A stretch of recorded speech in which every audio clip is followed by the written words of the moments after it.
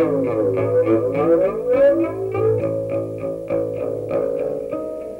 planet Earth has been relegated to backwater status among the planets of the solar system.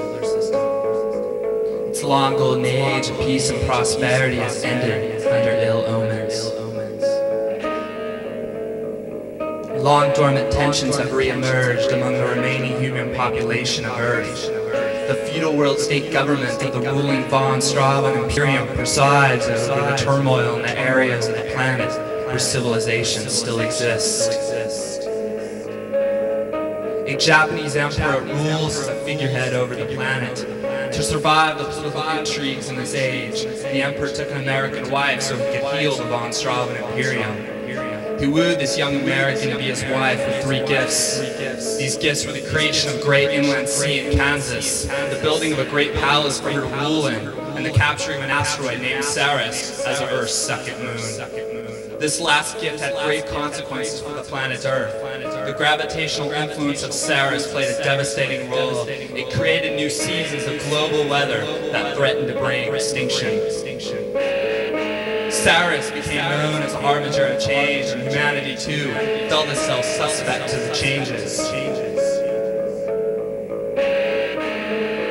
But it came with celebration as humanity gazed into the heavens to witness a great change begin to grow in their hearts. They left their homes to travel to the Sea of Kansas to answer the call of the young American empress who wanted to breathe new life back into the dying husk of the planet. The call was answered, and thousands of pilgrims died along the way by the oppression of the Earth's real masters, the Occupy Incorporated. Nonetheless, the pilgrims came, defying incorporated law. This is a story about 4 pilgrims who dared to make that journey.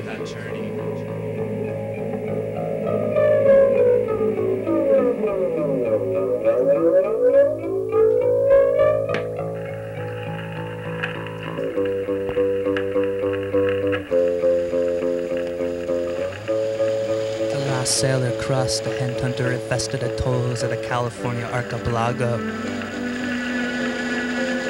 He was careful to avoid the nearby port city of Viva Las Vegas. He was all too aware of the consequences of encountering each of these threats. He had lived a life on the seas of the Pacific. His life was like an old tattered map, and the experiences of his life had weathered holes into it. Behind him was the specter of life he had once lived and now existed no more. This made his face and who he was unobservable to all of those who encountered him in fallen California. He was a failed hero wanting of a new life to replace the one he had lost. He was a stranger in the land of his ancestors. He was the last sailor. The last sailor's wooden canoe grounded itself on the alkaline shores of the Utah coastline. He'd arrived in the kingdom of Deseret, a rogue state of people grounded in religious theocracy and the simpler assurances of community. It was a place that was observant to the angels of heaven, and to make good with these forces of heaven which looked over them, the elders of Deseret quickly took in the stranger from the sea and gave him a place to eat and rest.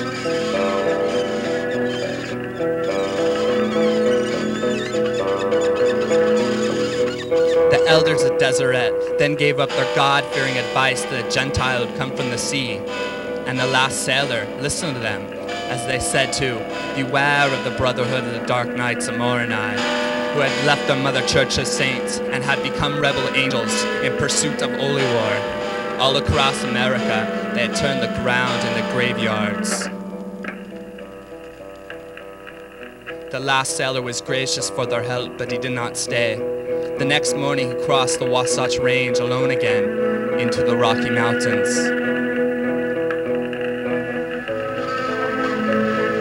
As he traveled in the cold mountains, he remembered the memories of his past life, a life lived on the seas of the Pacific.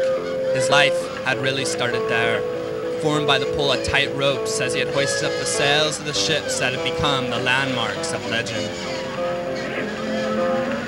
He could remember every port of call, the names and the faces of these people, as they belonged to the greatest fleet of ships on the oceans of the planet.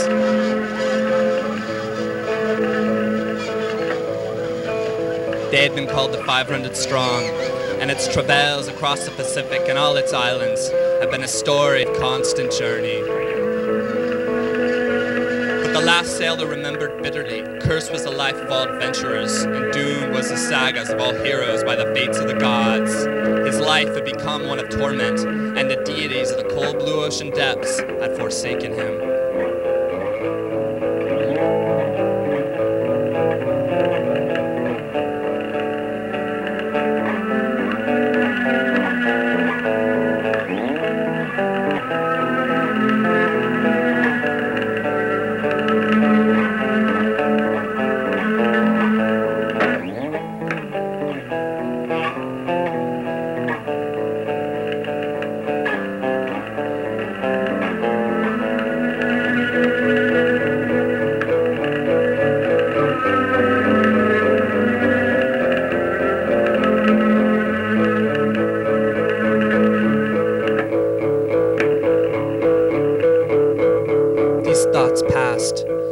Sailor arrived in the highest peaks of the Rocky Mountains in old Hispanic Colorado.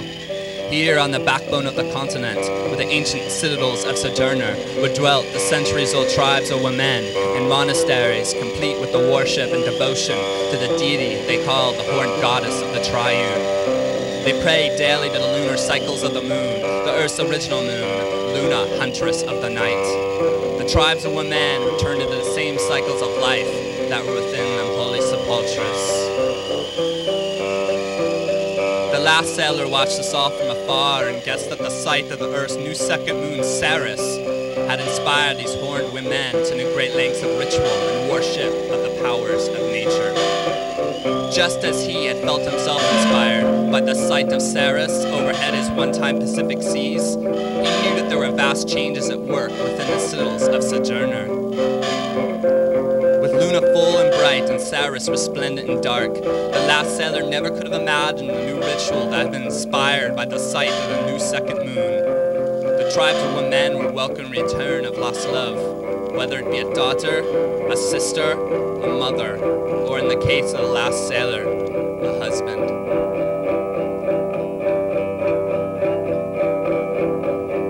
The last sailor fell asleep under the moon sky, and in sleep he began to imagine the strange unknowns that were at work within the citadels of Sojourner.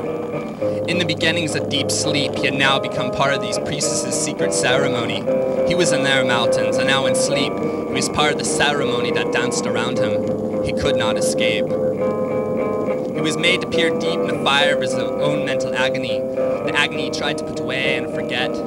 Instead, he was projected in this fire, and he saw his tragic drama before him. Like a glyph, his own skull was enstamped with the melancholy of his lost friends, his lost loves. But this pain was transcended by the nature of the magic upon him, and his own inner psychic eye was forced to project itself out from his own consciousness. He traveled out of his own body on a line lit by the power of magic, where the distance of traveling was vast, and a brief fade from all realizations.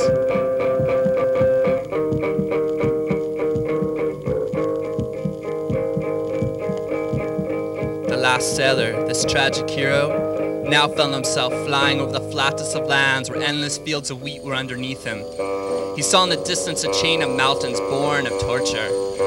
He crossed these knife-like mountains and saw beneath him a great sea with calm tidal waves. In front of him was a rock island set in the middle of the sea, and on top of the island was a strange-looking palace. The last sailor realized that this palace was his destination. His soul sped towards the strange-looking island palace until he had reached it.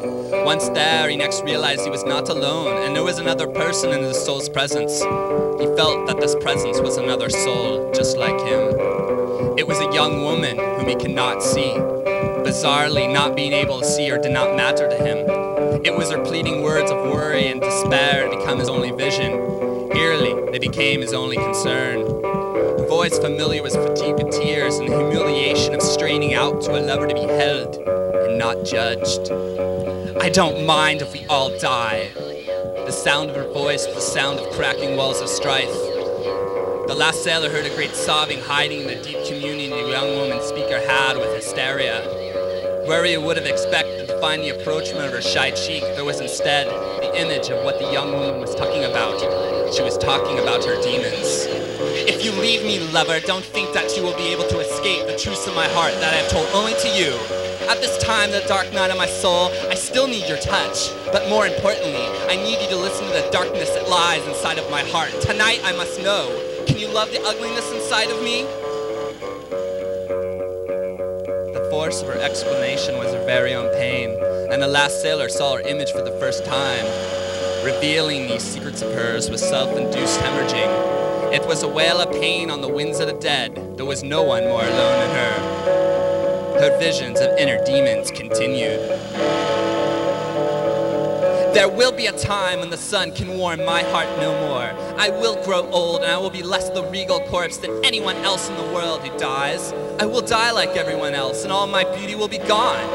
I've obsessed upon it my whole life. She sounded sad near death.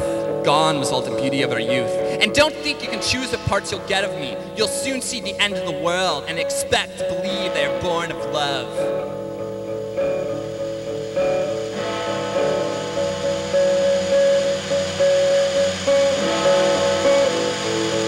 Her voice became meek as she ended her tally of inner demons. She collapsed weakly in her own self-pitying gravities. At this moment, the gales of the dead went through plains of the ghostly imprints of time.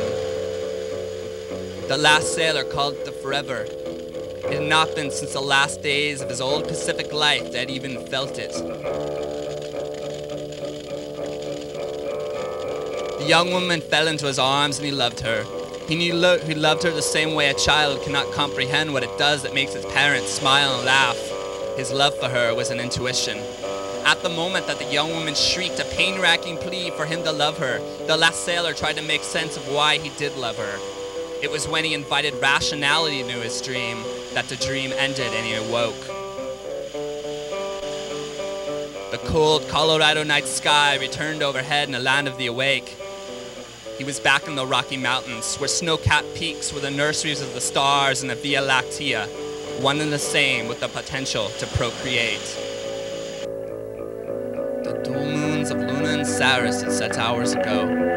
The last sailor was dwarfed by the sparkling eternity overhead and all around.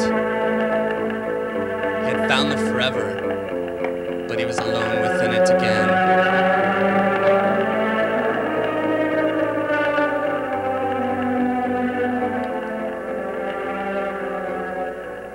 In the meantime, farther south of Colorado, the spirits of the lands and the living and dead dwelled with a far more ancient people than the tribes of women and the citadels of Sojourner. This was the frontier of the vanished Anasazi. The children of these high mountains danced to Spiral Tarantella, that called to action the animals of the high deserts to protect their homes in the folds and peaks of this old sunburnt landscape. The children of the marriage between nature and humanity had guided the heroes of Mexican myth and antiquity past dangers before, and people kneeled before them in times of need. This was one of those times of need. For in the land of the vanished Anasazi dwelt the 7 golden cities of Cibola, and in the splendor of their Mauritanian towers lived the defenders of his land and his people, now threatened by a new threat from the east, the Lone Star Empire, Texas. The deities of the white deserts and high mountains had guided these protectors of the lands to victory over past tyrants and invaders before, and so they would again. The 7 golden cities of Cibola so tall and strong, and its spires were defiant, defensible. They would not fall.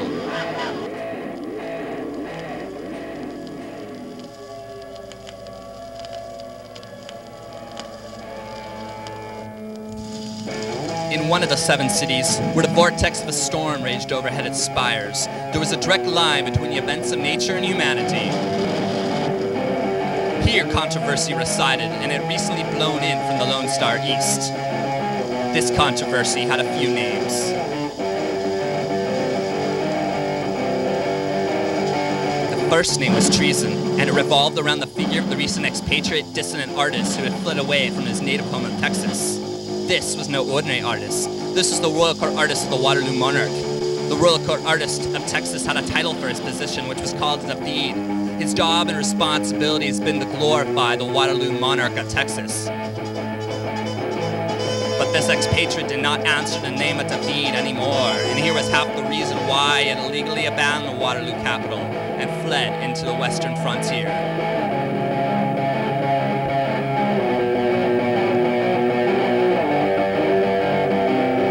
His name was Shiloh Mackenzie, a young man with talent to burn who was more rock and roller than Rococo state worshipper. He had committed treason and abandoned his royal position because of drastic regards for the safety of his mind and body. With calculated animal action, he had forced the very Countess of Texarkana at knife point to help him escape the political maneuverings of the Gellian Ultras, as even more and more sacrificial blood had been poured at the feet of the god state of Texas. Earlier in those dark days of political assassinations, Shiloh had been more bold and led underground movements of radical information to be passed along to the subjects of Texas. The last straw in the eyes of the censors of the Gellian Ultras had been the private portrait he had done comparing the tricolor of the William Robert Kings of Texas to the unpopular image of a California president from classic America.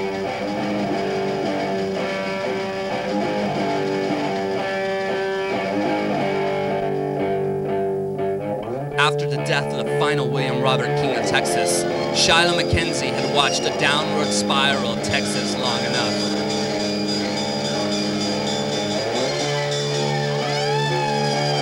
He relinquished his position as David and became a fugitive in the 7 golden cities of Cibola. He had trusted himself to the emptiness of fate. Shiloh could trace the Valley of Darkness as home of Mexican Tejas, a descendant in history. It went back to the creation of the von Strauven Imperium, on the heels of the limited nuclear exchange and the closing of the Great Partition. This had all happened in 2882.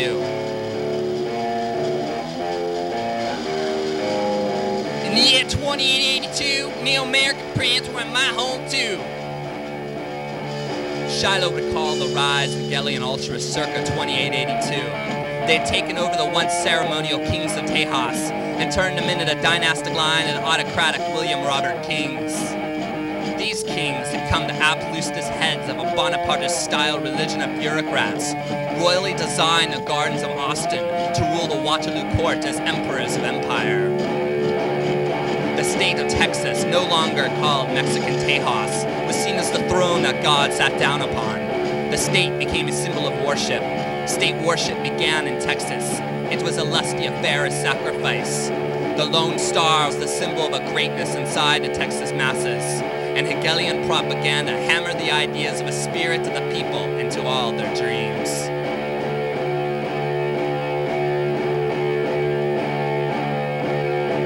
Pride bred vanity, a great people fell. Military adventurism resulted, and expansion was the justification if it meant the spread of a great people.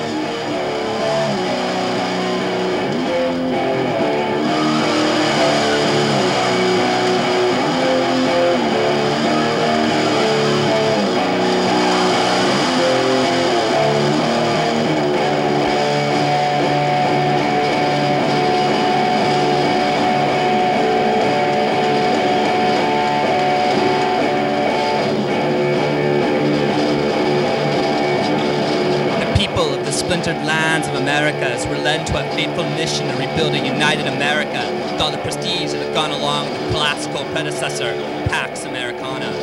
All of this had created a nightmare of American revivalism, a gross distortion of history. It was blind nostalgia, surrounded inaccuracies, stereotypical associations, and the dreaded G-word, Golden Age America. If I see another neo-American print, I swear to the heavens I will take a shit. Shiloh had not wanted to stay around Texas to see it rebuild its own misconstrued version of classical America. He'd seen it on TV. Shiloh wisely knew he could not stay in the 7 cities very long. He had not meant this to be his final stop.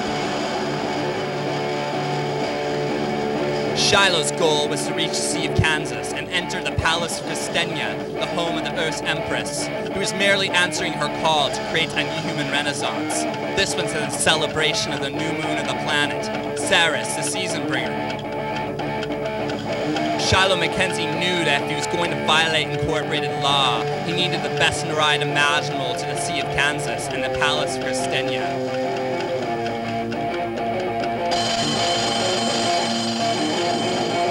He needed a Coca-Cola neoclassicist. They were the race-art Cossacks on the ancient American highways of lore. Unbridled, these masters of the roads knew no masters but the throbs of their octane hearts and the racing overdrives of their Firebird engines. They had been the one-time cavalries of the famed von Strauven emperors. History recorded that the Coca-Cola neoclassicists have been instrumental in a decisive battle for control of the world state. Such was their legend, recorded for all time in history. Since then, the Coca-Cola neoclassicists lived in their powerful clans, scattered across sacred spaces that were now the haunted relics of America at its most urbane height. The air burned with sonic assaults and heavy metal thunder hell-bent for leather. Shiloh had known the 7 cities were a hot car room for the Coca-Cola neoclassicists. Through the ranks and connections, Shiloh was introduced to a young Coca-Cola neoclassicist, a young girl named Hestia de la Transoxnia, whom the sun seemed to shine on for all time, with a special duty to show the beauty inside and outside of her. For the very forces of heaven and hell seemed to be at peace within the radiance of her beauty, as close to divine as mortality could permit. Hestia was brash, and the first words from her mouth were the specs of a rebuilt Firebird. 4.0 King's Leader, Athenian Petrol V8, 350 phaetons. It's the fastest war chariot in West Chaos State. She was also a glass half-filled, and she was eager to go to the Sea of Kansas and the Palace of Christenia. But she only said this about it. Maybe I want to talk to a little dog named Toto, who knows? Either way, she had agreed to take Shiloh, former court artist of the Lone Star Empire and now a fugitive, to his destination in the Sea of Kansas. Shiloh tried to make light of the risks they were taking in their strap inside of her war chariot. Well, here we go, hell-bent for leather. The road is a spine and humanity a cold shiver. Hestia flashed him the grin of a killer. This is no time to let the good times roll. Let us make way for the sights to come that will save our souls. They were off and running that high-altitude desert morning. Hestia's Firebird foamed and snorted as it left behind the mountains of the Taos frontier. And before they both knew it, they were in the Lone Star Duchy of Oklahoma. Cautious minds would have left behind this Texan imperial possession altogether, but it was well known to Hestia that the Cherokee Nation had a millennium of hatred for the Texas overlords.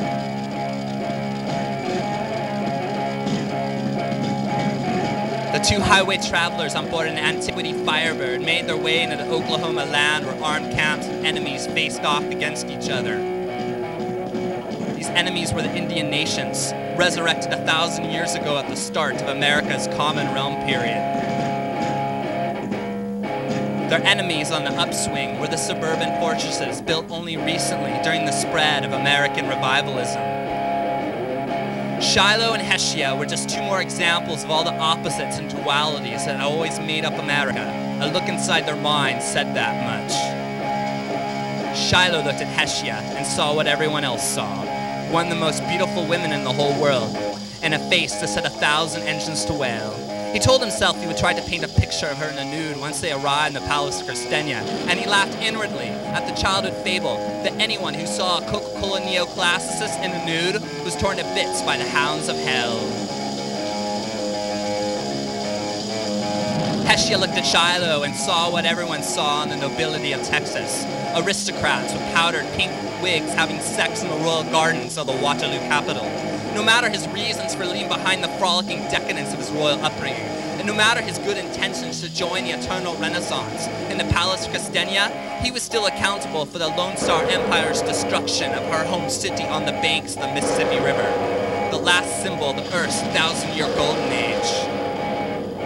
They both were gone now, everything golden that had once been touched by the sun.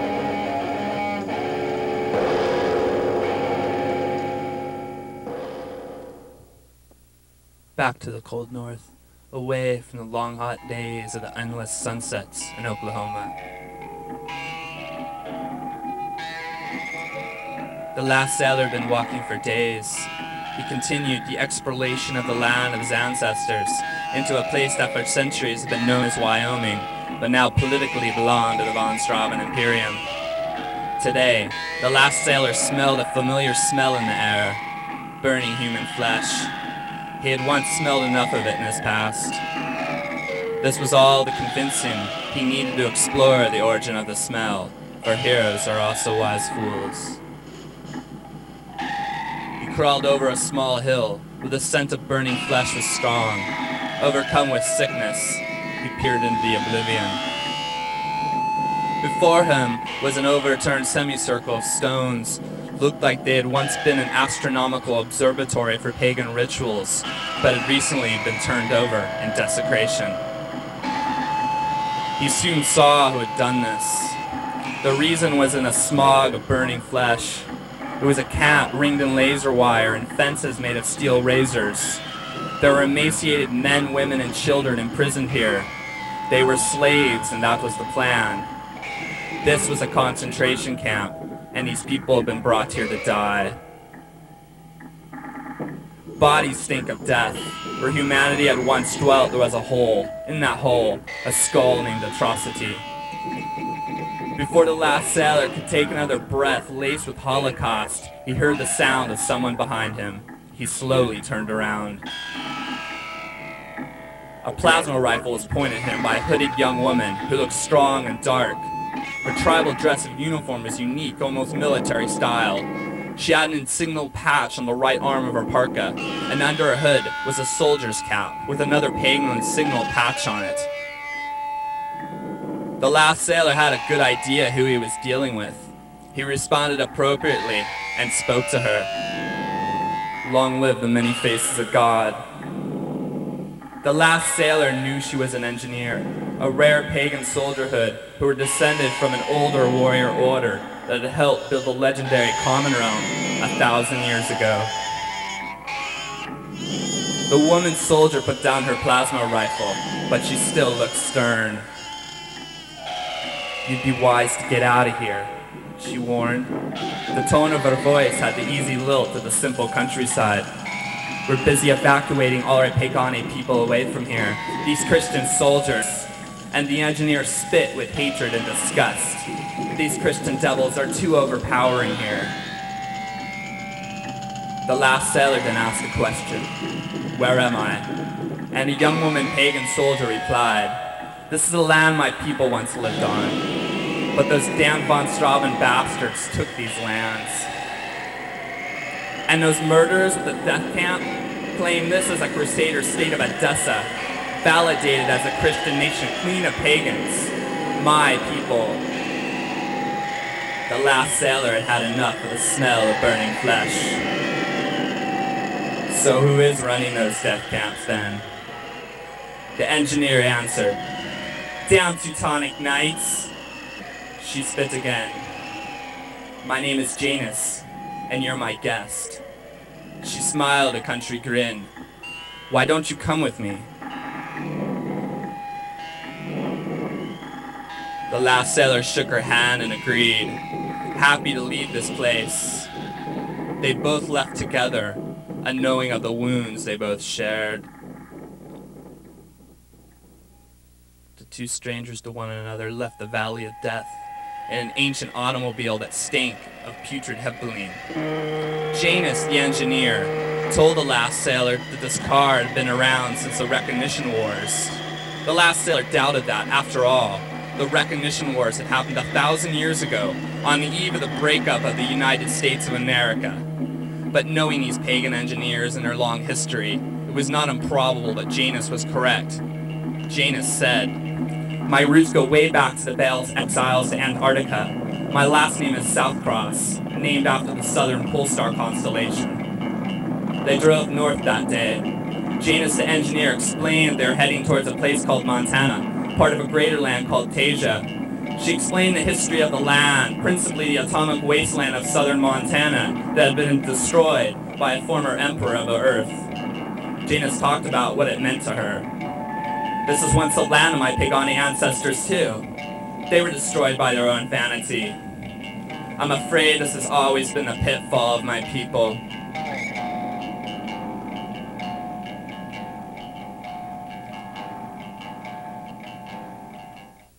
After hours of driving through fertile farmland full of the superstitious people of the American countryside, they both arrived at their destination. The last sailor was amazed at what he saw. Built into the mountains was a giant assemblage of stone houses and temples, collected around each other into a large mountain community.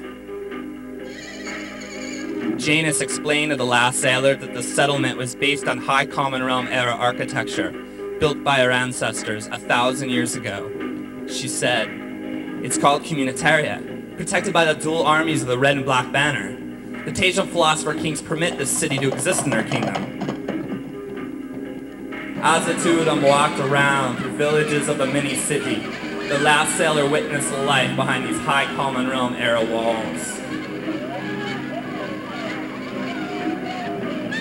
All around, the last sailor could see it was a strange community of diverse people. They lived here in hope for greater human prosperity in an age when uncertainty gripped the planet. Janus told the last sailor that the soul of Communitaria was embodied in an old man named the Monkey Messiah. He was the spiritual leader of a religion that she explained as the wolf who eats the body of God. Janus then cryptically added, "It's important that you meet him." And in no time at all, they were dining with the religious leader of Communitaria, the Monkey Messiah. And in the late hours of the feast, it became a drunken orgy of alcohol and screaming monkeys throwing their own feces. The Monkey Messiah recognized the stranger at his table, who of course was the last sailor.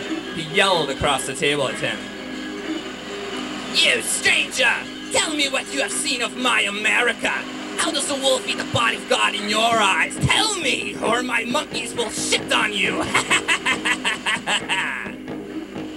The last sailor nodded at him.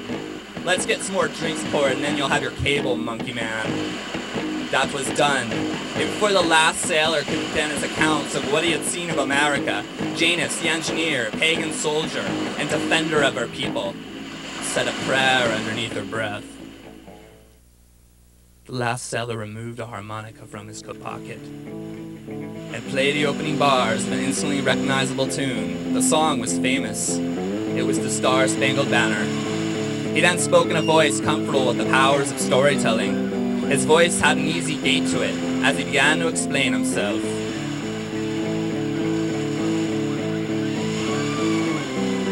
"My name is Anacreon Orgenemin, and in this age of our subjugated planet, under the yoke of the Octopi Incorporated Lords, we see a glimmer of hope in the heavens. In the dual moon of Sky, Luna, and Ceres, we see some cause for celebration, but not much. My story begins in America with great loss. I am here because I have nowhere else to go. The days of adventure on the seas of the Pacific are over for me. My friends are dead, and the flames of destruction have made a humiliating trophy that my life once was. But my story of loss is not special. It's not more important than anyone else's stories. For in the land of my ancestors, I understand the great pendulums of history have swung back and forth. They say in America, no culture can supersede another culture without some form of resurgence happening here.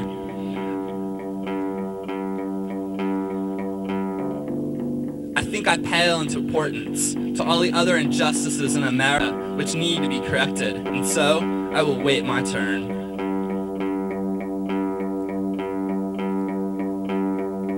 Anacreon Orgenemin began with the California archipelago, the first stop he had made in the land of America.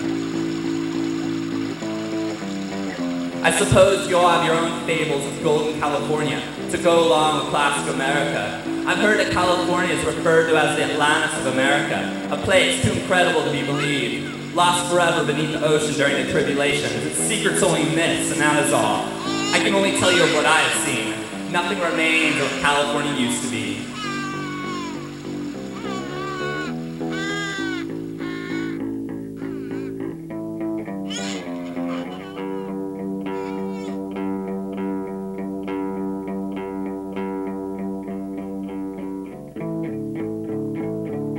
Anacreon talked about his next stop and a place he knew all too well, the waterport city of Viva Las Vegas.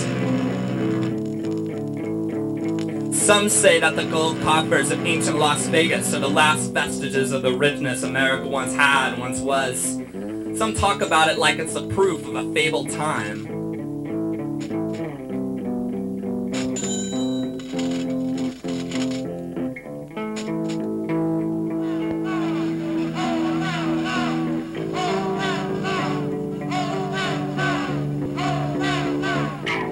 What I've seen is a city ready to sell away its own safety for the price of American creature comforts. The pirate mercenary fleets of Viva Las Vegas have been granted port and call in the city as long as they keep the golden light protected for all its citizens.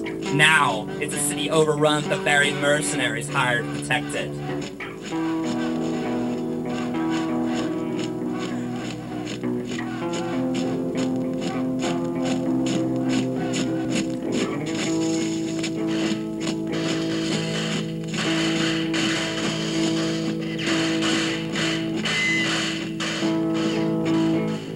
Anacreon went out to explain the last stop he had made in America. It was Deseret, the religious kingdom and the land also known as Utah. In the house that Brigham built and John saw Lee almost destroyed, there's a gentle prosperity that Moab Stevens saved. It's called the King of Deseret, Zion, where the green alkaline valleys are hoisted upright by the words of the old Utah saints. Here my canoe first ground ashore and I looked straight into the pounce of the Lion of Judah. When I would have expected a challenge because I was the trespasser, I was instead greeted with assistance. This hospitality came from a people who had repeatedly been persecuted by outsiders. I asked myself, where was their anger?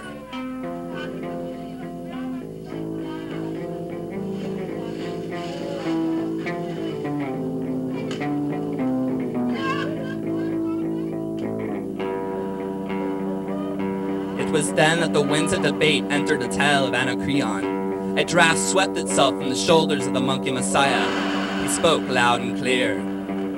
What bothers you is that our Deserite cousins never should have helped you at all, is that right? Anacreon responded.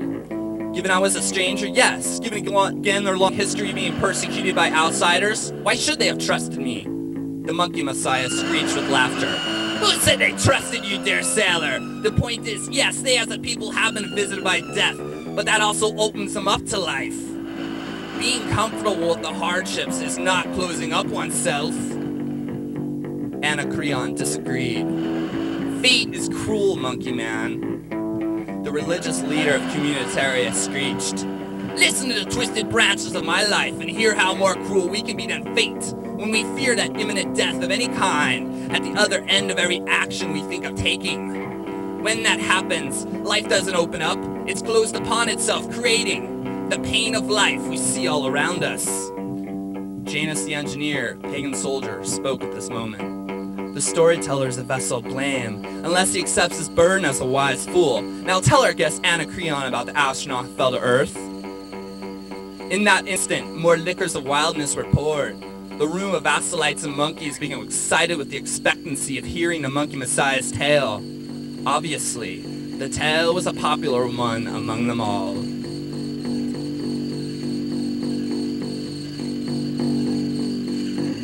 The story began with a reaffirmation of the monkey messiah's life. He gave credit to the deities who haunted over him and all their twisted likenesses to humanity.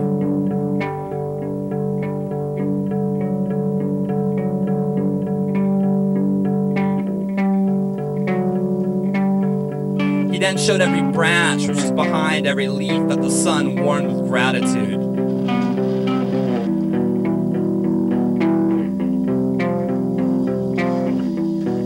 The monkey messiah left behind the spirit, became the flesh, and spoke. I was not always the primate you see before you. I was more like the rest of us now, less than human. I guess it took the wolf to scare me through that door where I gave all the way to fate, just so I could say that it was what I was supposed to let happen to me.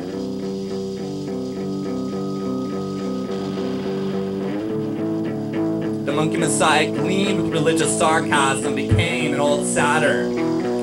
Let us give thanks to the Occupy Incorporated and our feast-hungry noble family puppets who both rule our world from high Earth orbit. Let us give thanks to steel insects they thresh humanity with. Without even a thought to the retribution they helped sow into the earth they lord over with their eightfold eyes.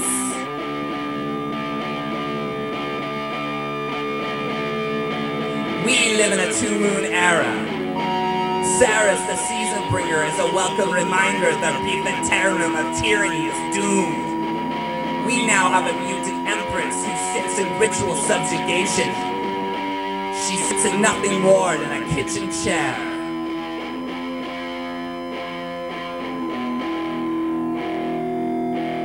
After much ado, the monkey messiah explained his origins. They were incredible, for his earlier life could have been more different than the one he lived that Montana instant.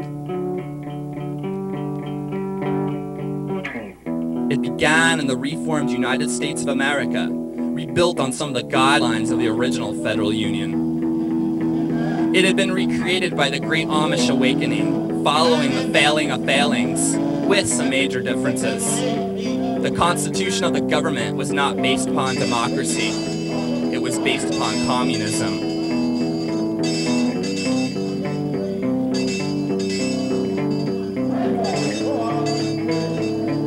The monkey messiah went on to explain that his prior life had been spent in the Amish homeland of Ohio, one of the Soviet states of the USA. He had served in the army of a political scion named Robert Paul Luke, the young ducal estate marshal of a powerful real estate thief that had become embroiled in a power struggle.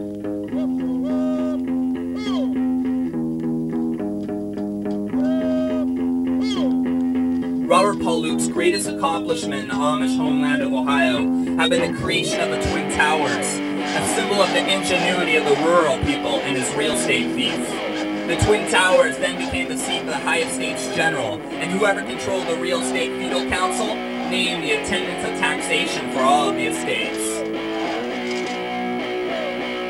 The monkey messiah's memories of ducal sire Robert Paul Luke became important here. No one person more embodied the dark age of the planet Earth than R.P. Luke, the Cobra warlord. As a conscript in this army, I saw him transform into what is known as today, the Cobra warlord. I can guarantee he is still the destructive young boy he was when I lived in his estate, cruelly born to be the vengeful spirit in the countryside, and his battle with the forces of the spoilage.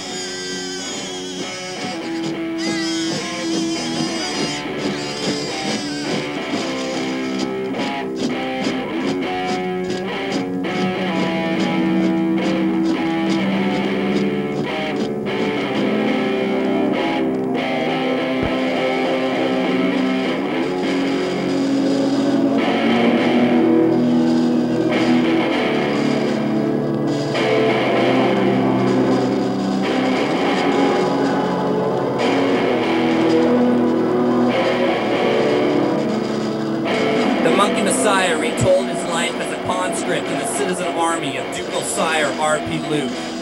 This was a time when R.P. Luke had been ousted from the High Estates General and the Twin Towers by a more powerful real estate thief, instrumental in the popularity of American revivalism and the return of the suburban frontier days of old.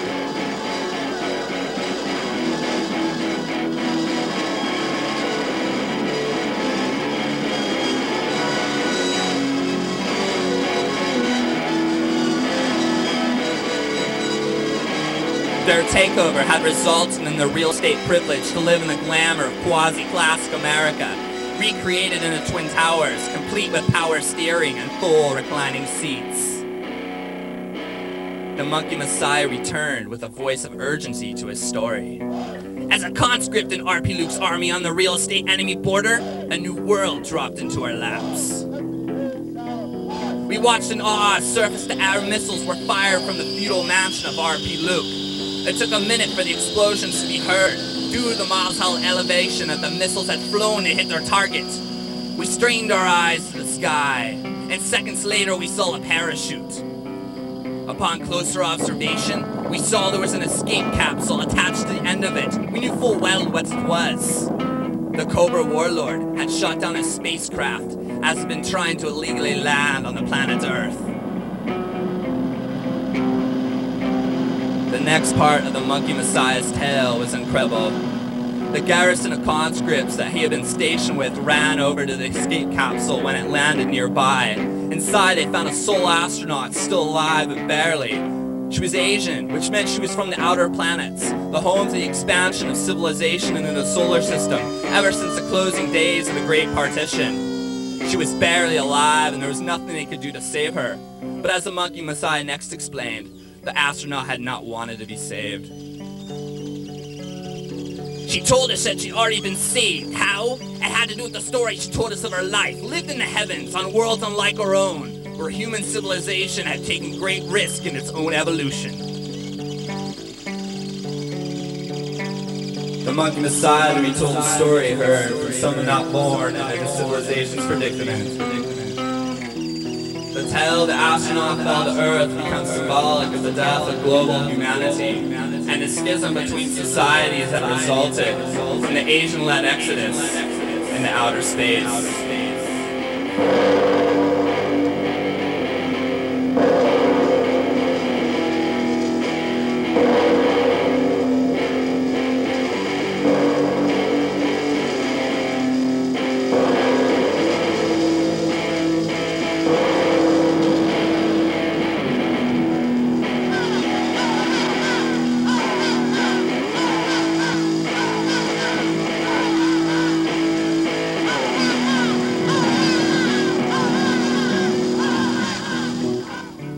Eastern civilization followed the path of other pariahs that attempted to make a utopia in outer space. The stars of the night for those on Earth became the places of the day for those in space. But the Earth lost because of the Exodus, the worlds of outer space gained. And where villains had arose on the Earth, heroes had triumphed on 100 new worlds. What the nations of Asia had built in their exile from the Earth was not wasted. The astronaut who fell to Earth had brought them back in a lesson that can never be forgotten.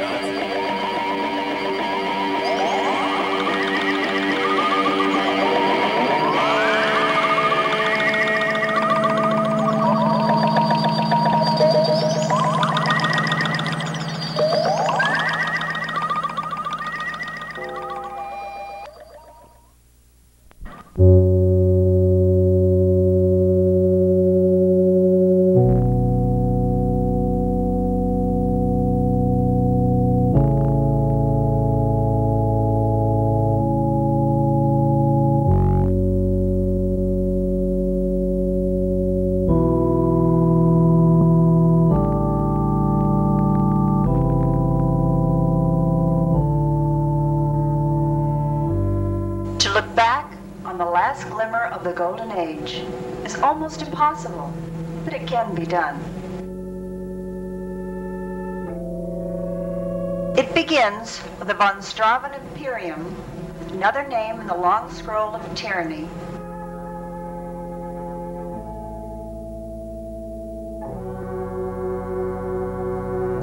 Their takeover of the Earth would be heralded by natural cataclysms on the planet.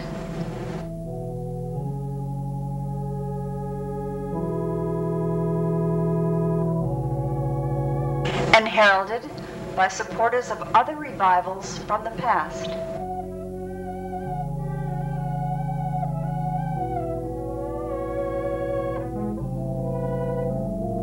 To look back on the last glimmer of the Golden Age was not uncommon. Before the von Strauven takeover, many did.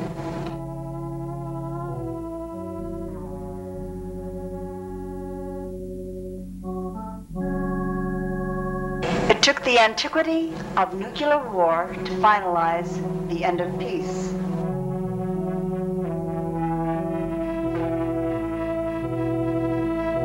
The world would come together once more to break apart.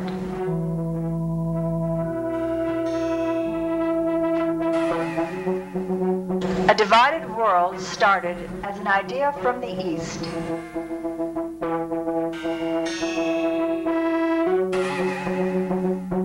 And and the West agreed to rule the earth, while the East would rule outer space.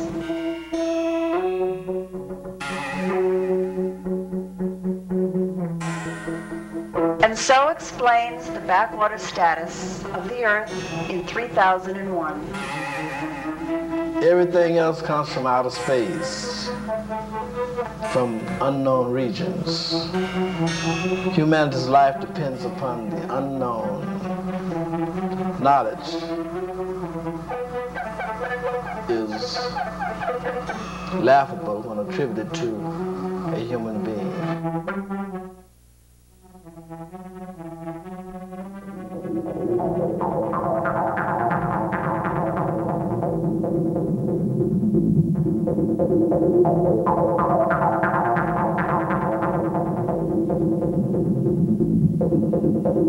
The first lights of the morning sun cut through the frost of the cold Montana night. In a dark room, the light helped touch up the features of a morning congregation.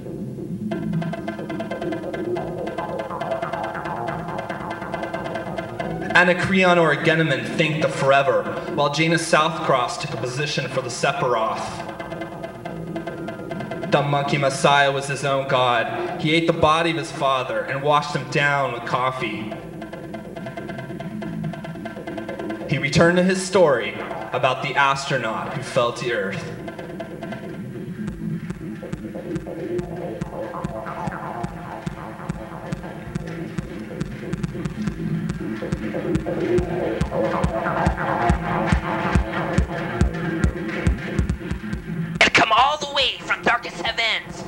Omens bearing a message, portents identical had her ancestors and graves, crushed beneath nuclear spades. To this I blame our customs and our laws, to judge our enemies as if we were God, the one whose apostles became nations, creating the state as religion's elation. Furthermore, I blame the Stoic decision that's left our world in division.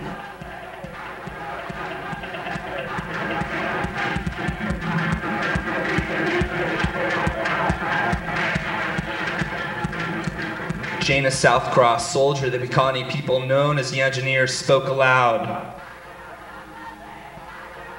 Those who say that the city of man is temporal, but the city of their god is eternal, they have the gods who run whole. They built cities, then empires to the infernal.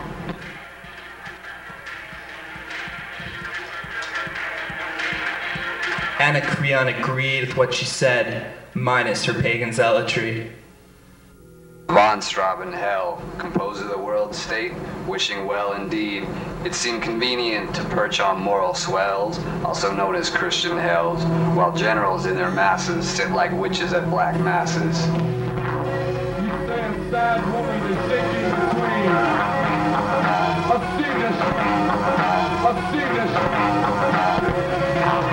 This land is now led by asses.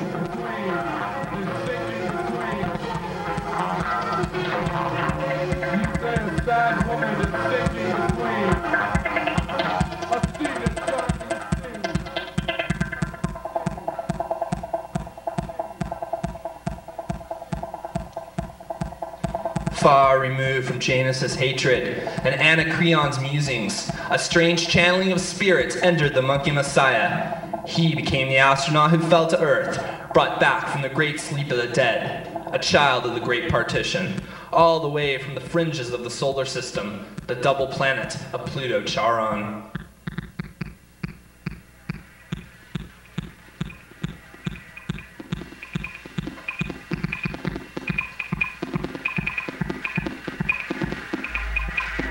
My name is Persephone. I was from the planet Pluto Charon.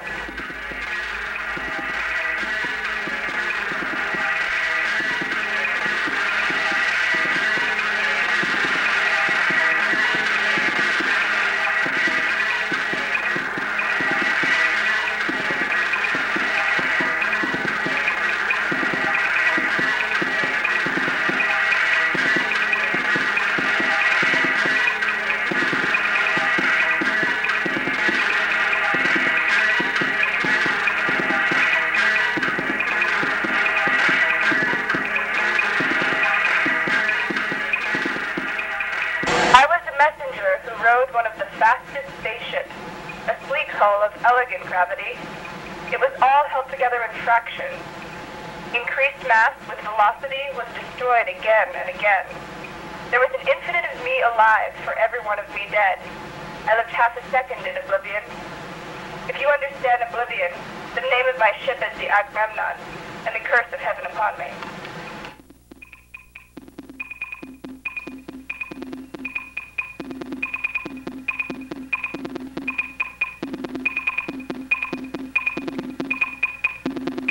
The deceased Persephone retold the first successes of her ancestors' colonization of the outer planets. This first step had been Mars.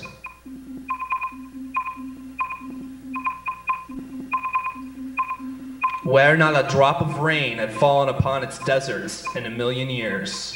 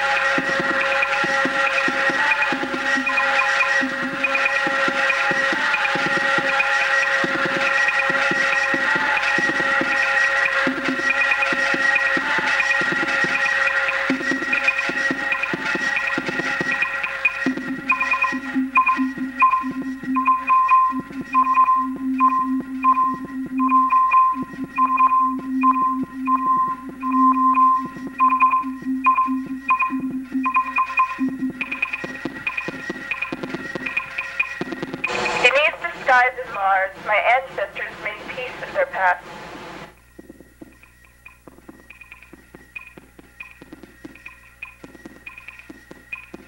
The god of war that your civilization worshipped was transformed into an altar of prosperity. Hard work beneath the light of reason gave birth to a new red planet.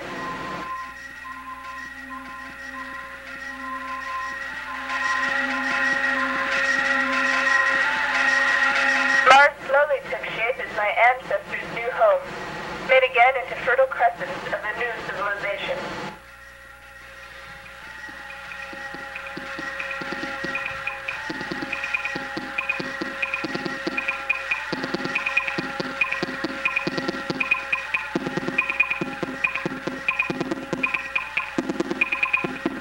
Persephone went on to explain that the success of colonizing Mars gave rise for the creation of other settlements on the moons and satellites of the gas giants.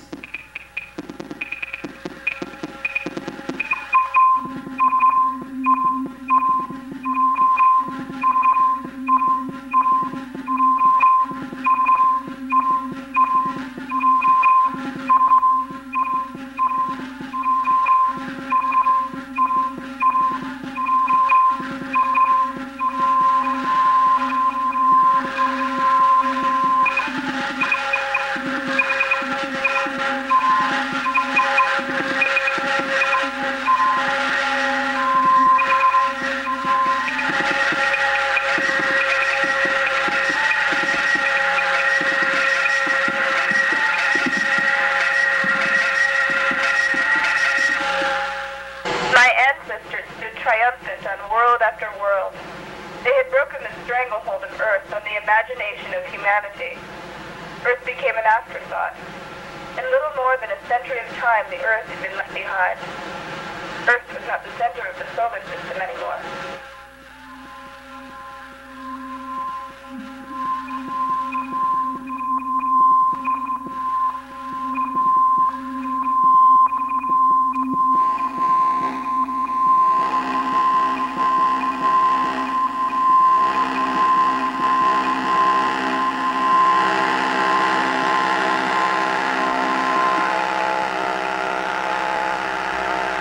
At this point, the ghost of Persephone went on to explain the beginning of what would become the last voyage of her ship, the Agamemnon. The celestial philosophers of Pluto-Charon meditated on the Doppler shifts of the light spectrum on the nebulous deep. They waited for the stars to talk to them.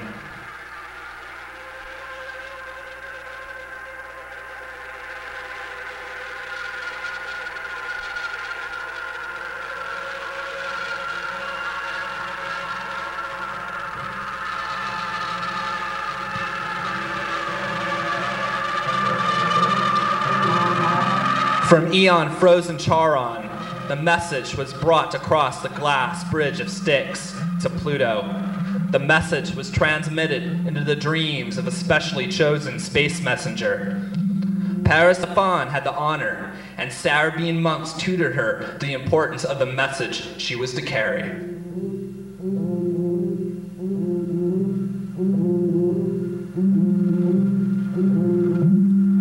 You are to travel to the orbital junction of the Earth.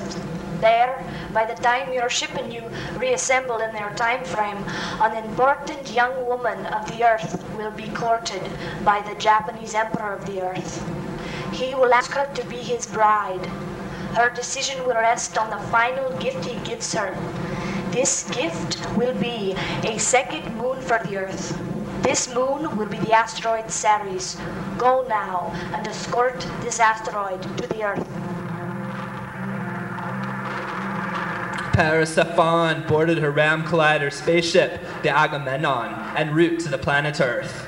She was prepared to rendezvous with the asteroid Ceres and escort it to the Earth. She was doing this at a point of time when the delivery of Ceres to the Earth was decades into the future, and the Empress-to-be had not even been born yet.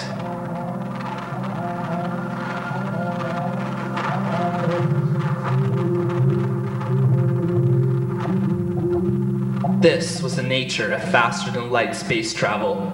Persephone lived another possibility of time, just a fraction away, in oblivion.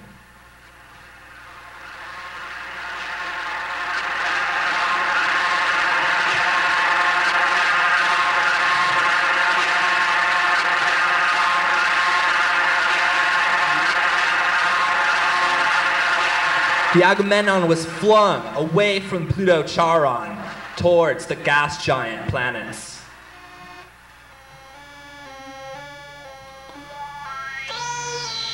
First on the order, the blue storm world of Neptune became the source of a diatribe by Persephone. She had an affinity for one of the moons of Neptune. This moon was Triton, retrograde satellite with lakes and geysers of liquid nitrogen.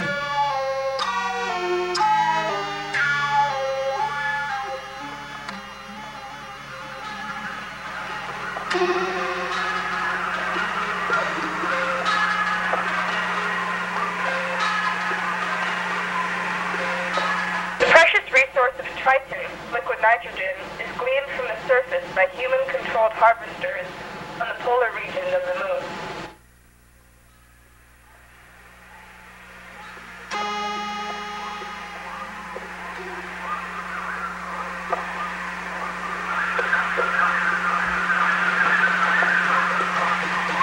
The beauty of Triton that has me so transfixed, besides its nitrogen breezes, is the origin of organic chemicals that create the liquid nitrogen in the interior of the moon.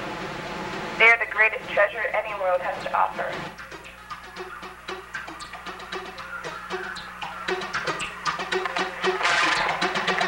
Let me explain it this way.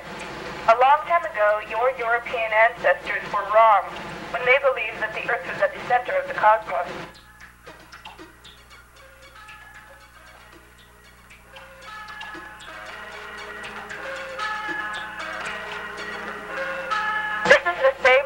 Error when trying to understand the chemical reactions that take place within the moon's surface.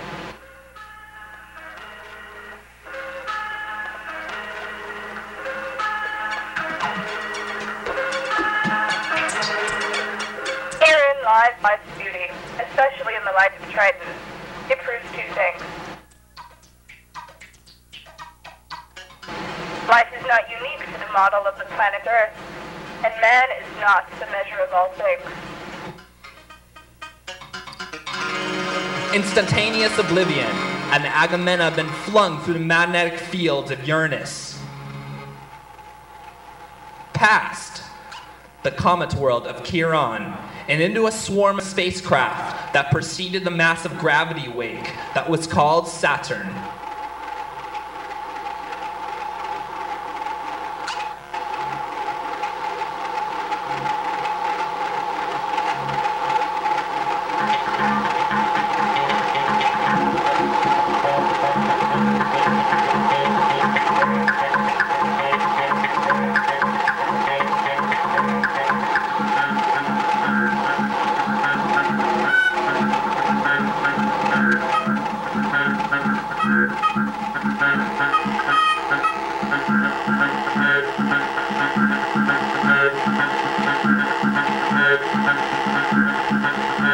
Saturn harbored the most forms of human and non-human life in the solar system.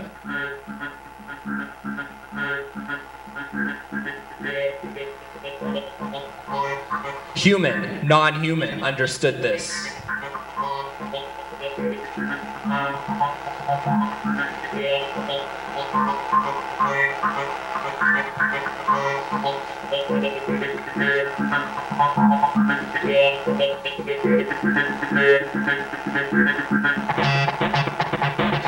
There were the Saturnian mystics who meditated with lightness through the storm bulges of the gas giant.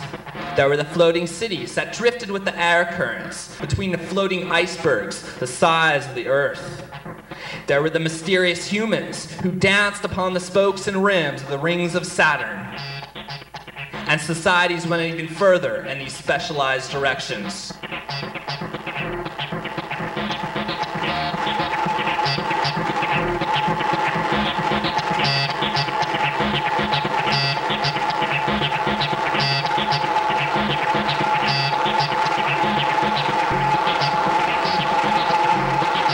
Saturn was a dark place of intrigue.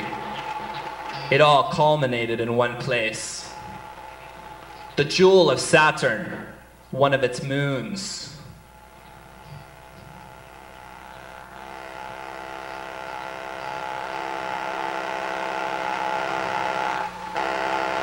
This was the world of Titan.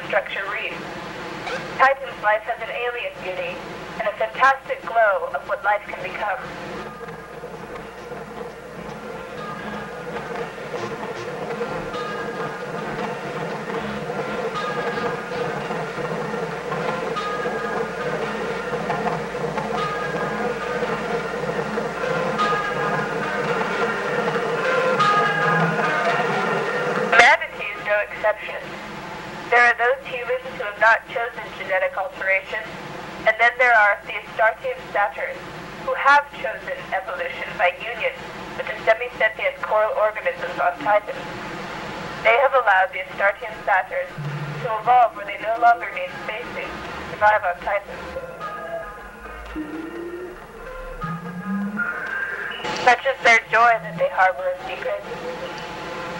There is a native intelligent species on this dark moon.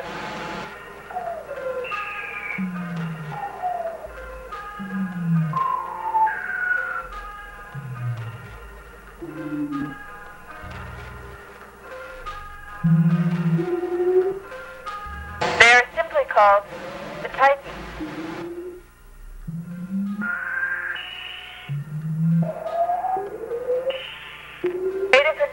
aliens as Titans, frequently use their telepathic abilities to send siren calls across the cerebral radio waves of conscious heaven.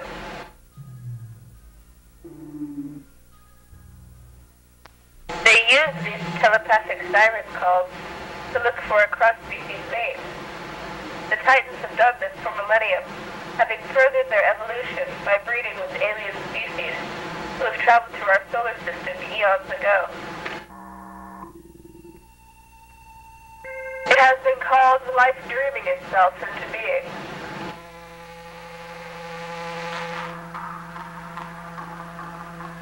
On my last journey in the Agamemnon, I felt the siren call of the Titan.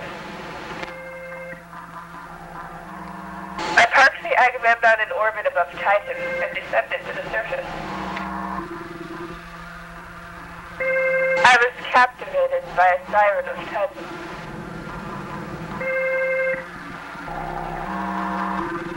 Persephone recounted her descent to the surface of the world of Titan and into the cold ethane seas.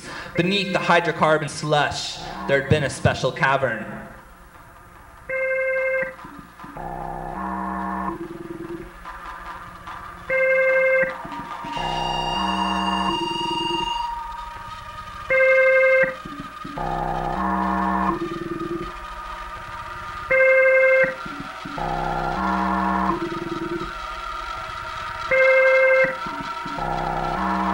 The nitrogen darkness gave way to luminescence of coral organisms. Persephone did not need to see the Titan. She knew it was there, watching her.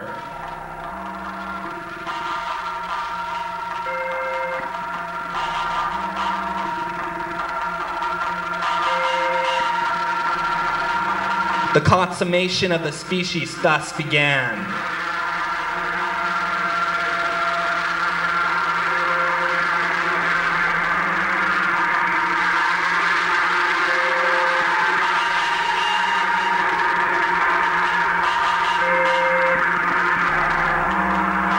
And suddenly it ended, and Persephone had left the cold cavern, shaking with coital heat. She looked behind her and saw the life glow of her blood child inside the womb of the surrogate coral organisms. For a second, she had looked upon the face of her very own soul. It was a joy of loss Persephone would remember forever.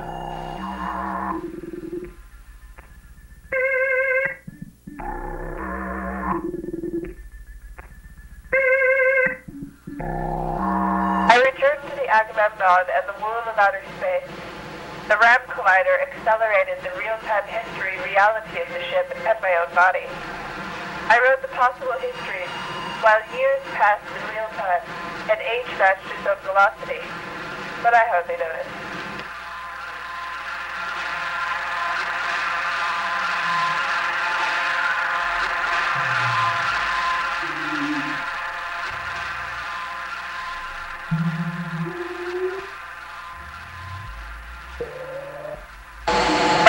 I had our non-existent flung towards the king of planets, Jupiter.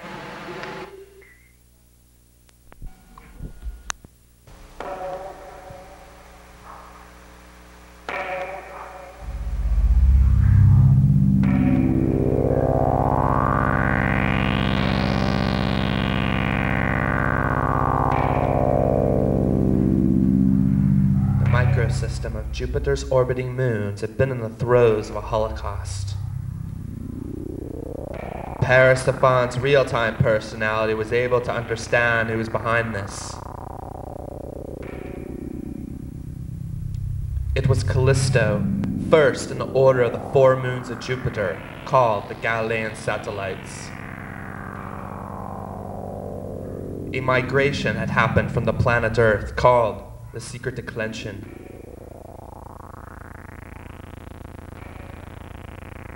The rulers of Callisto were dissenters from the earth. They were ruled by a devil, the Archduke Vescalibus.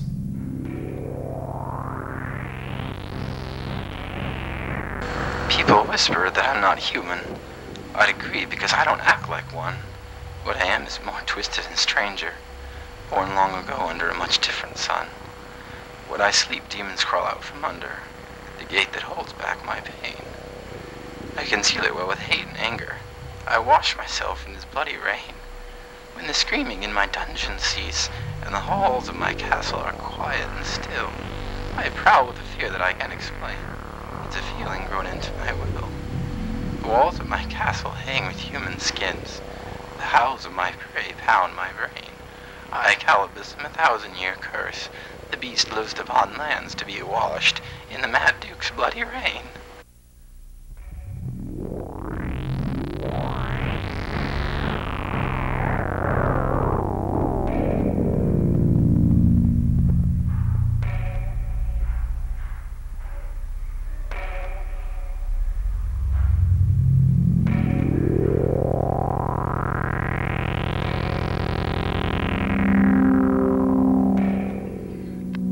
The same story that I saw in Callisto's space held up for the second of the Galilean satellites that I encountered in Ganymede.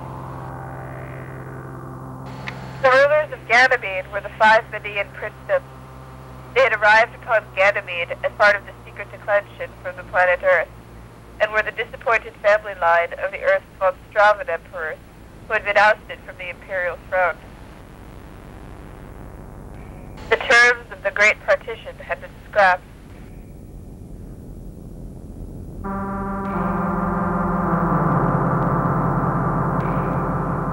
Welcome all, great and small.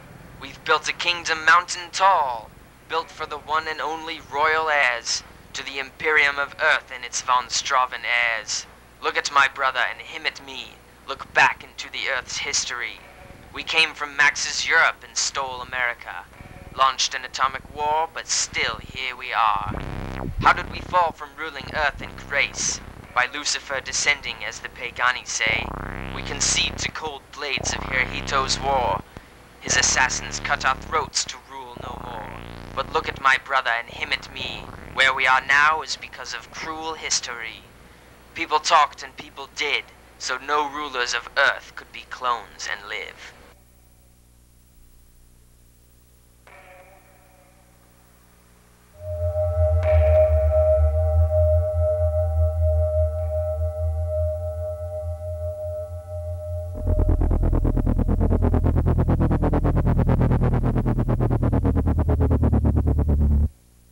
Persephone now saw what she had seen, and the Doppler shifts of heaven were true.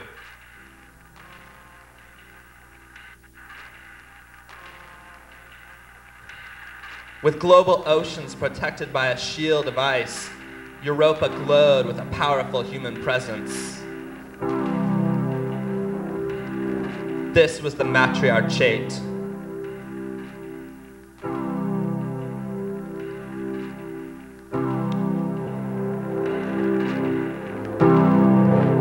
They had lived on Europa ever since the secret declension, when their ancestors had been destroyed on the planet Earth. The women survivors had used the last of their power to leave the Earth and colonize Europa.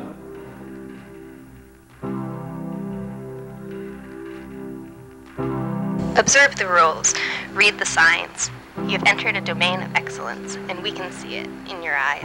Puppy dog tails, rats and snails. That is what you will find here, and you can see in meta-females.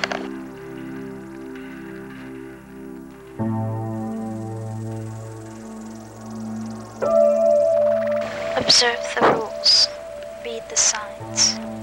You've entered a domain of reverence, and we can see it in nature's life. Sugar and spice, and everything nice. That is what you will find here. And you can see it under the planet's ice.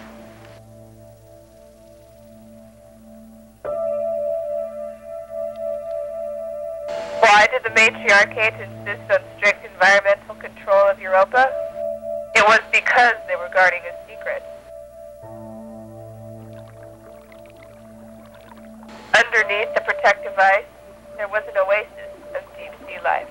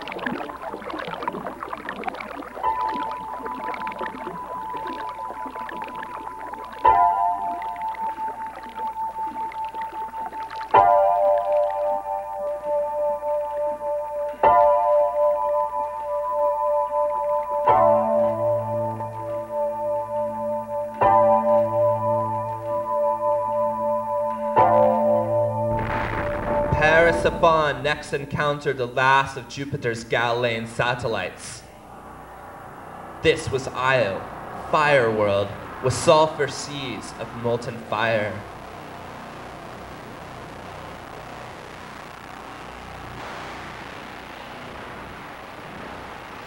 These surface conditions ionized the vacuum of space, and an aurora was formed of trace atmospheres. This condition was called the pandemonium effect.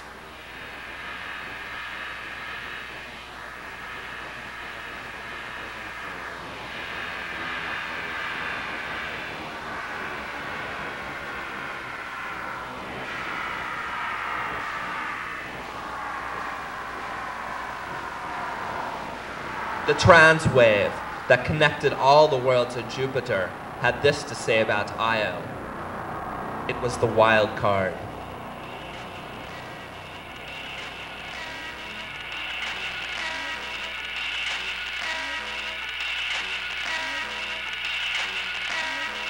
On the surface of the molten world, Persephone saw a gargantuan city that walked on 4 legs.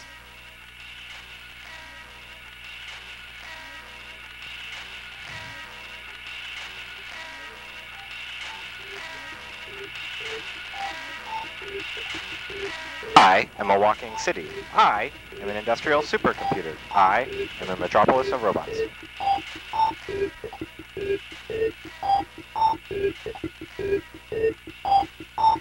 And other experiments.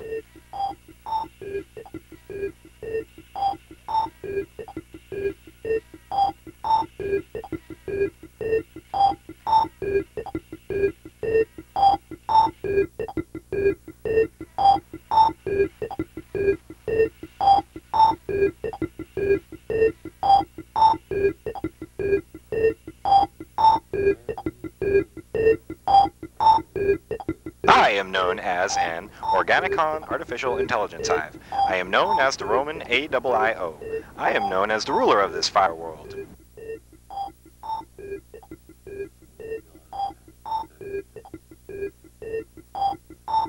Controlled from sources times 2.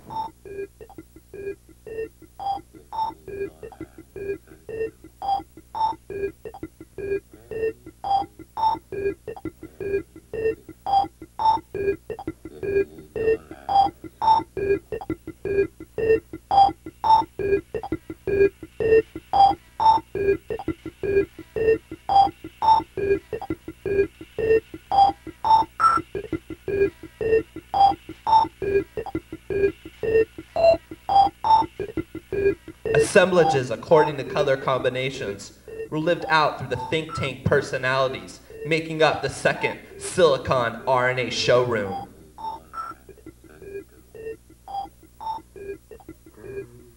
This was the Vulgate Keep, the posterior intelligence hive, where computers dreamed.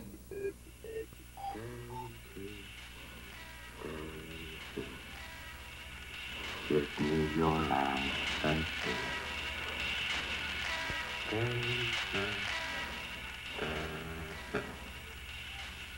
give me your lamp and Daisy, Daisy, give me your lamp and Daisy, Daisy, give me your lamp and Persephone rode the datum quakes of crashing interfaces. She was doing this to communicate with the AIIO.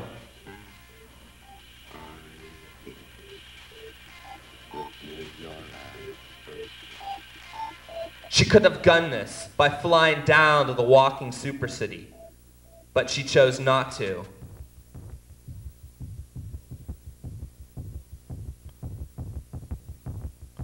Because of the genetically altered army of the Saurians, Persephone had great reservations to meet these bizarre alterations of nature.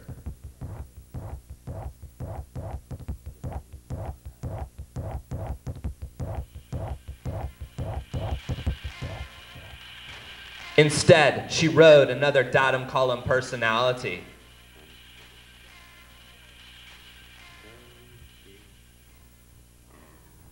Only once inside, she realized where she was and who she was communicating with.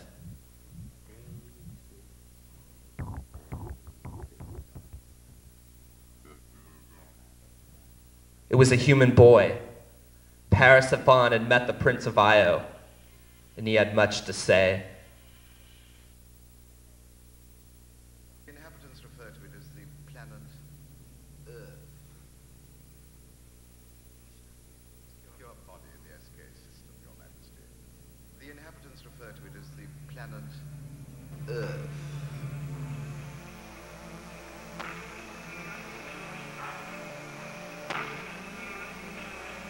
There will be 4 heroic people in a land unseen by your eyes. Their lives have not begun yet. They will be born when you die. The inhabitants refer to it as the planet Earth. Falling from the sky to the earth. The inhabitants refer to it as the planet Earth. Obscure body of the SK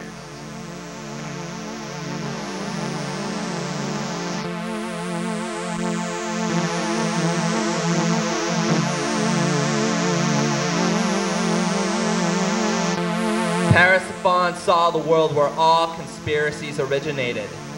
She understood that the poison of war would be indiscriminate to whomever stood before its sting. At this moment, Persephone felt this poison. The audience with the Prince of Io was over. Persephone had now found herself back at the helm of the Agamemnon.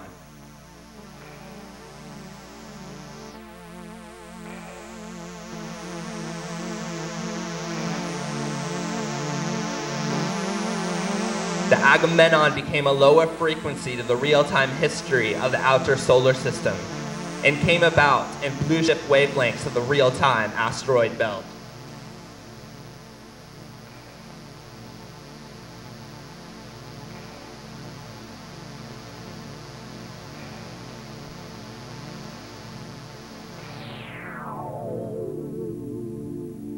She came to rest in the orbit of the asteroid Ceres.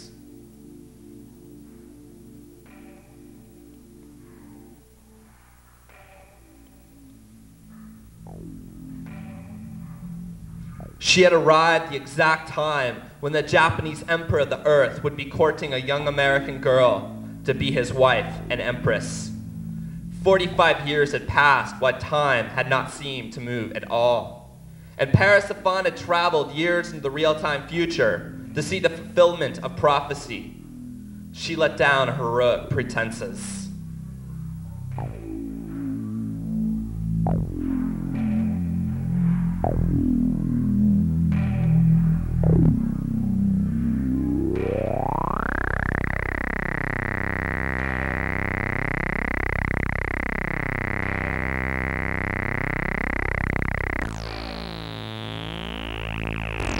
The asteroid Ceres had become human territory at the time of the Great Partition.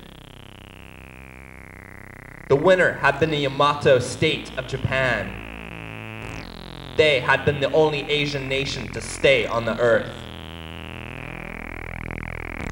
By the end of the War of the Assassins and the crowning of Hirohito as Emperor of the Earth, Japan had fully recovered from the limited nuclear exchange. Japan now ruled the von Strauven Imperium.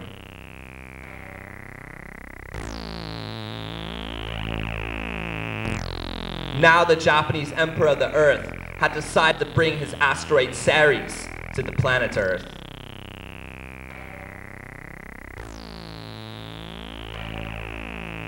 To accomplish this, he had to sell his soul to the devil that resided on the red planet of Mars.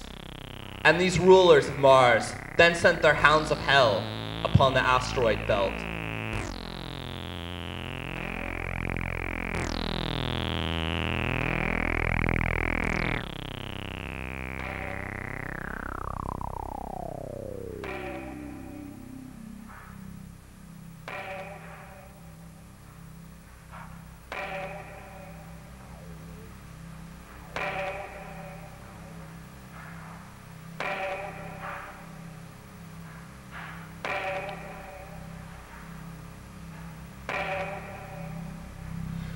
Persephone traveled with the asteroid Ceres as the antiquity space shuttle from the planet Earth used hydrogen bombs to blast the orbit of the asteroid Ceres and bring it to the Earth.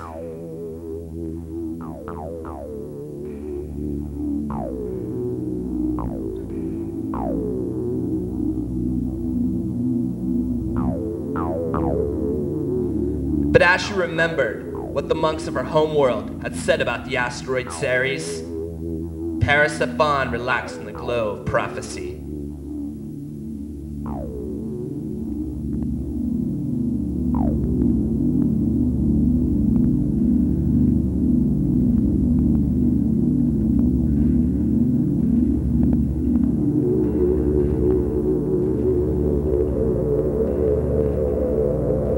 Persephone went on to describe what she had seen on Mars in the brief time she had orbited the planet. Great changes had taken place in the deserts and glacial fields of Mars. The seeds of life had blown across the dormant fertile crescents of ancient creek beds and volcanic fissures.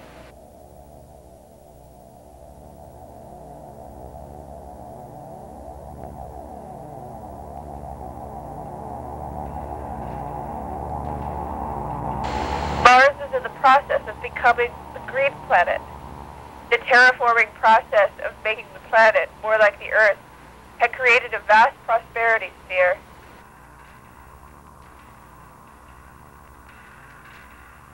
Some places allowed a person to stand in the open air of Mars with nothing more than an oxygen mask. Some places a person could stand without an oxygen mask to breathe in the new Martian air.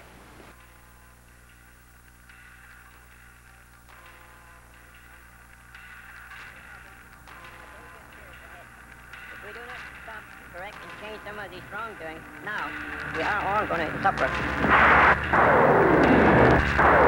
But I doubted that the rulers of New Mars, the reformed Gnostics, the leaders of the secret declension, were able to breathe in any air of life. Either things that we made will overtake us, or nature will take over. The new rulers of Mars, the reformed Gnostics of Ares, had their origins in a splinter group from the Earth.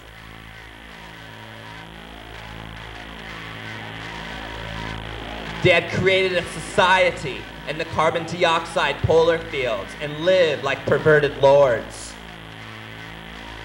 In thrones built in triumph to mastery over the human DNA.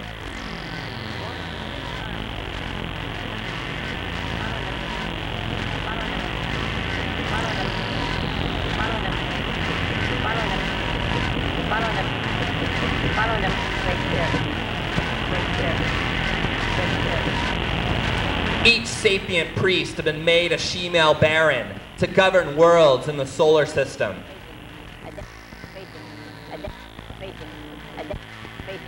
A dangerous spirit ahead. If we do not stop, correct, and change some of these wrongs. They flaunted their belief that they were the temporal representatives of the universe. They used nature as a weapon. The clans of Moses, the blending of the culture of the first Martians and the nations of the Great Partition, stood in the way of the reformed Gnostics being lords of Mars. Severe drought, severe winter, lightning destruction, great wind destruction. These things will warn us. In the canyons in the interior they defended, and in the northern dune fields they stood their ground. But the clans of Moses could not stop the reformed Gnostics.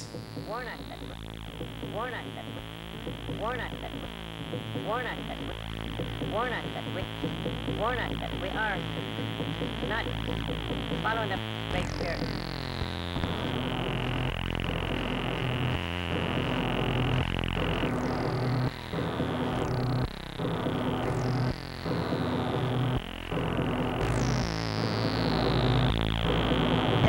Do not stop, correct?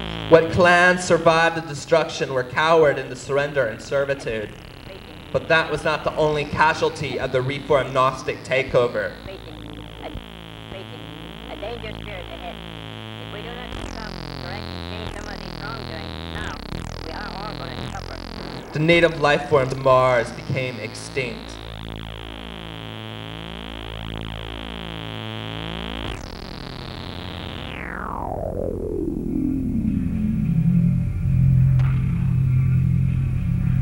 Persephone had no time to react to the attack on her ship. Neither did the other spaceships escorting the asteroid Ceres.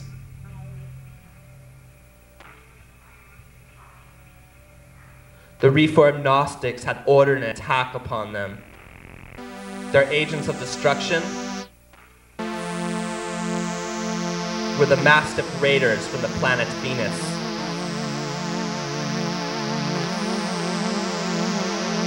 They fired hyperkinetic slices at every ship within the convoy. They were instantly destroyed.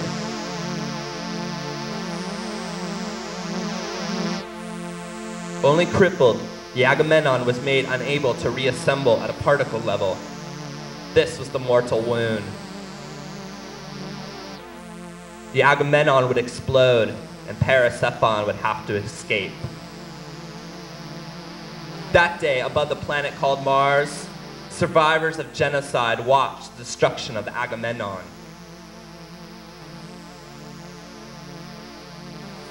They watched an escape craft eject from an implosion ring that had once been a spaceship. This was the drop tug from the destroyed Agamemnon, heading towards the one planet that Persephone had never been to, Earth. The lotus of the Cerebian monks of my Pluto-Charan home calmed my decision. I trusted them and knew only of nothingness as I drifted toward the faint gravity well of the Earth.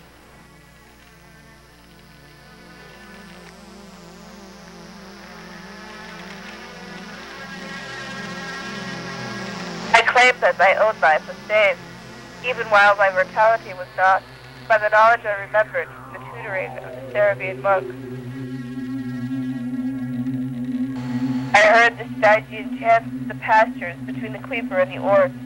I heard the pulsar songs of red and blue, the colors of heaven. They reminded me that innocence is lost in the presence of life's beauty, but reminded of death when heaven is fulfilled by reunion.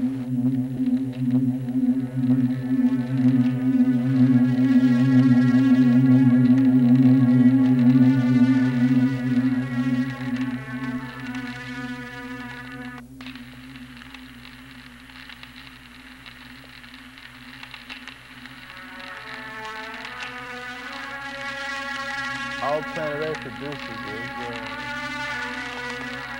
the dead bodies of humanity. That's its only creation.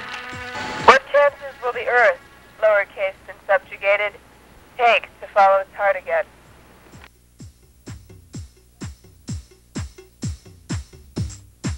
Where Persephone's ghost mingled with the land of the living, Persephone died once more in Soviet Ohio, USA. The dead bodies of humanity. That's its only creation.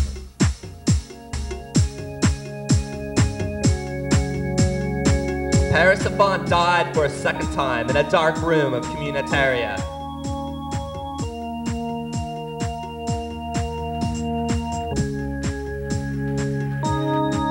After the tale the astronaut who fell to Earth was over, Persephone left the spirits of the living and returned to the land where her ancestors slept in death. The monkey Messiah had been a door between worlds, and that door now was closed. He looked around the room. He made eye contact with Anacreon and understood the grief that was inside of his heart. He next made eye contact with Janus and understood the grief inside her heart. They both ate from the same god.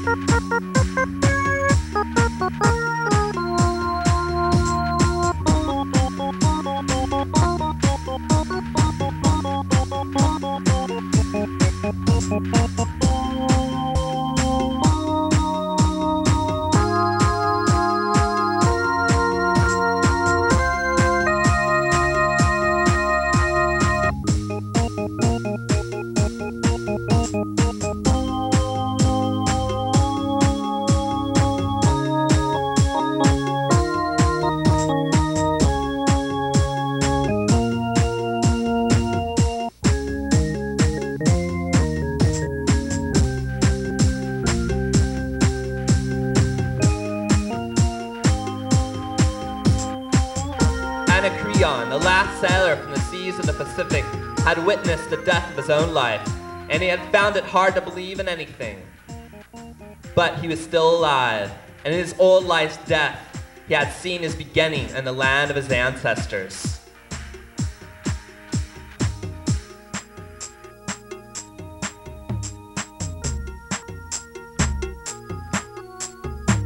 Anacreon made sense of the tale in this way. The monkey messiah embodied the spirit of the innocent servant and lived out the mischief with his own free will. All planet Earth produces is the dead bodies of humanity. That's its only creation.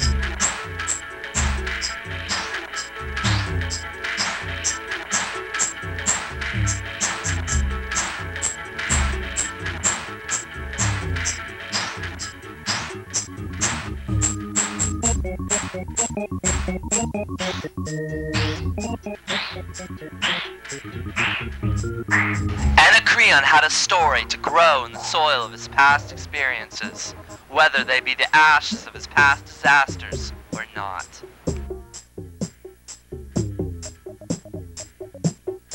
He understood this to be the true gift of life, and so, when the monkey messiah looked over at him and asked him what he would do now, Anacreon said he would live.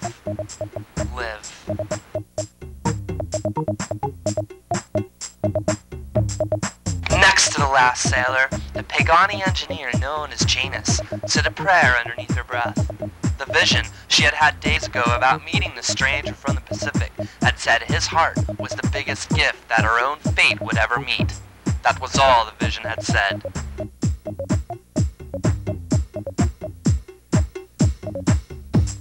For such was the importance of the last sailor that she was relieved to not know the full plans of heaven for the time being.